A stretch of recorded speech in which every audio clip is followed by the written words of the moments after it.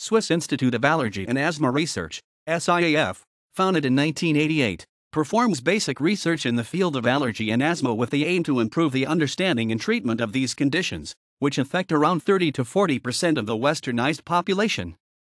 The institute has its roots in the Tuberculosis Research Institute of Davos, a medical society founded in 1905 to study the beneficial effects of high-altitude treatment of tuberculosis.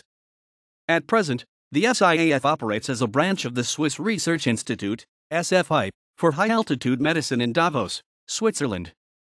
Since the founding of the SIAF, Professor Kurt Blaser, the head of the institute from 1986 to 2006, has transformed the institute into a cutting-edge research institute, specialized in human immunobiology. Despite its small size, 35 to 40 employees, and very tight budget, the SIAF has published over 600 publications in peer-reviewed journals. The research at SIAF is performed in cooperation with the SFI clinics in Davos, the University of Zürich, and other specialized clinics.